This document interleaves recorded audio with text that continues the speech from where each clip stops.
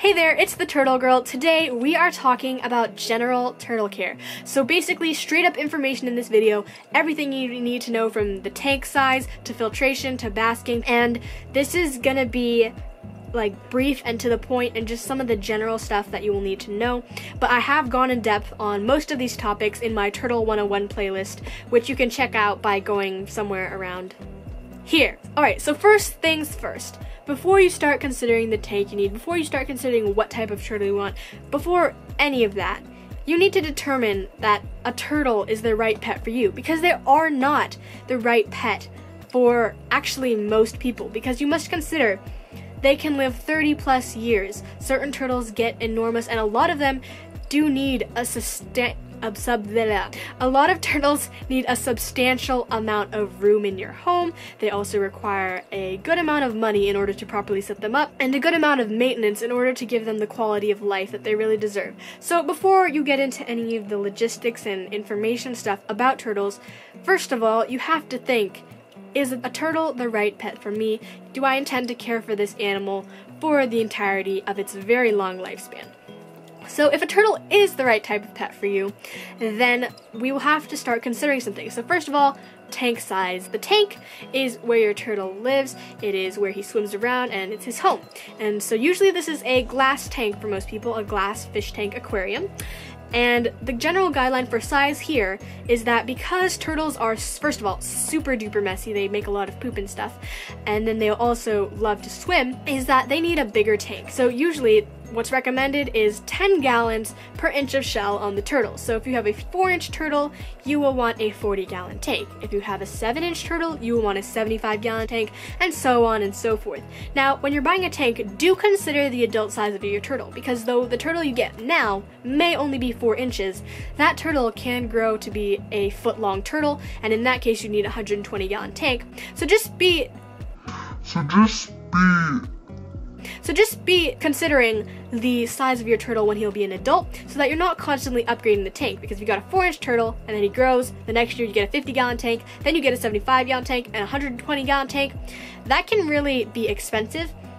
But if you thought about it beforehand, you said, okay, I have a 4-inch turtle, but he's gonna probably grow pretty big, so I'll get a 75-gallon tank, and then a few years down the road, I'll upgrade him to a 120-gallon tank or a small kiddie pool. And so just consider the adult size of your turtle when picking your tank size. The next thing is filtration. So like I said, turtles are extremely messy. They are messy when they're eating, they're messy when they go to the bathroom, and they go to the bathroom in their water that they're living in. So it's very important to have good filtration in order to keep their water clean so that they're not getting sick. So first of all, the size of your filter ought to be 2 to 3 times the size of your tank. So if you had a 40-gallon tank, we'll continue with that example of a 4-inch turtle in a 40-gallon tank, then you would want either one filter at least rated for 80 gallons or maybe 2 rated for 40 gallons. Now, there are many different ways to provide filtration, but my 2 favorite ways to provide filtration for turtles are hang-on back filters or power filters, and also canister filters. This is because they leave room inside the tank for decorations and for just space for the turtle to swim around, and then also because they tend to be pretty powerful, and also because they have a lot of space inside them for media, and media is just the stuff that you put inside the filter that cleans the water. And while we're talking about filtration, let's just touch a little bit on maintenance. So for turtles, you do have to actually change their water and clean out their filter. So when you're changing water, usually you will have to do 30 to 50%, maybe every 1 or 2 weeks. It depends on your setup. So you will have to get a test kit and see how your water parameters are doing, and change water as it is necessary, and just fall into a routine. I've done a video on this already, so if you do want to learn more about maintenance, you can definitely check that out. And also, you do need to clean your filter, but key tip is you never throw away the media inside your filter, because this actually houses bacteria that processes waste. So when you're doing your water change, you'll just rinse out your filter media inside that tank water so that you don't kill that bacteria. Now let's move on to heating. So you do have to heat your turtle tank, but it's usually not a very difficult thing. For the most part, you will just use your aquarium heater, your standard aquarium heater, and then you can put a heater guard on it to make sure that your turtle doesn't accidentally break it, because that has been known to happen. You just get the heater rated for the size of your tank. So if you have a 75-gallon tank, get a heater that is made for a 75-gallon tank. And then you will have to set the heater at certain temperatures, and this varies with the age of the turtle. So baby turtles like their water to be very warm because reptiles are cold-blooded, and so the temperature around them determines their metabolism and how active they're going to be. So baby turtles need it pretty warm in order for them to be able to grow and stay healthy. So baby turtles like their temperatures to be around 78 to 80-ish degrees. Turtles are very tolerant, but that is where most of them will be happy, baby turtles. For juveniles, they can go lower and be about 75 degrees to 80 degrees, and adults can tolerate a wide range of temperatures, ranging as low as 65 degrees up to 80 degrees. So if you have an adult turtle, you may not even need a heater, or just use a heater and set it to room temperature, so 70 or 72 degrees, and it'll just kick on when the water drops too low. And also you will need heating in your basking area, because in basking you need to mimic the sun so that your turtle's shell can be healthy. So you'll have your heating bulb up in your basking area. Now the wattage will depend on the type of bulb that you're using. So usually what you have to do is just get the type of heat bulb you want, put that in the light fixture, and then you can move your light fixture up and down depending on how warm you need the basking area to be. And those temperatures for the basking area, usually you want those to be about 10 degrees warmer than the water, going no lower than 80 degrees in the basking area and no higher than 95-ish degrees. And these basking temperatures are the same for all ages of turtle, but usually your basking area will be big enough that your turtle can move around and pick the temperature he wants to be at. Also in the basking area, you will need some special lighting.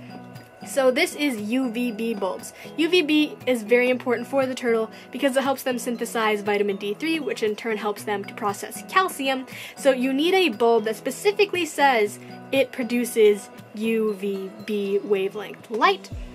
And as for lighting inside the actual aquarium, you can use whatever you like as long as it illuminates the tank, and the turtles do need the lights to be on during the day and off at night. So during the night, you will turn off all the lights. You will turn off the basking light, you will turn off the aquarium light, you will leave the heater on. And this is just so that your turtle can have his cycle in his brain. He knows when it's daytime, he knows when it's nighttime. And as for different types of basking areas, you just really need to have a place for your turtle to get up out of the water so that his shell can get dry, because without his shell being able to get dry, he can start getting shell infection, shell rot. Now there's several ways of providing this. They have floating basking docks, they have above tank basking areas like the one I have here. You can make your own, or you can buy one at a store. There's many different options, but personally, I just prefer above tank basking areas because, again, leave space in the tank for the turtle to swim. And also, this is pretty cheap to make if you make one yourself. It only costs you about $8 in supplies. So I think that's it for everything in the tank. Now let's talk a little bit more about the turtle themselves. So I have already actually covered beginner turtle species, that type of thing. I've already talked about maintenance a little bit in this video. One thing unique about turtles, though, that I did want to mention is that they do shed in order to grow their shell and to keep their shell healthy. So if you see your turtle's shell looking kind of flaky, no need for concern as long as it is not soft or smelly, because that usually is an indicator of shell rot. But if it just looks kind of flaky or a little dull, that probably means your turtle is shedding. And so there are a couple things you can do to help this along, which I've discussed as well as in other videos. Now finally, there is the aspect of feeding your turtle. Now that is a whole nother topic on its own because it is so complex and important. So I have already done a whole general feeding video, which if you haven't seen that, you can look in the description. All the links to all the videos I've mentioned will be in the description. I highly recommend, if you want to go a little bit more in depth and learn more about turtle stuff, check out my Turtle 101 playlist, and also my whole channel is just dedicated to care of turtles. So if you haven't already, feel free to hit that subscribe button. If you have any questions, look at my other videos I've done, and if I haven't done a video answering your question, then feel free to drop that in the comments below. I hope you guys enjoyed this video. I hope it was helpful to you. Let me know if I missed anything, because that is entirely possible, and when I'm making these videos, often something does slip my mind that I forget to talk about. So leave those in the comments below so that if I missed anything, you guys can fill in for me and people can go down there and check in the comments. So thank you guys so much for watching. I will see you guys next Friday. Have a totally awesome day.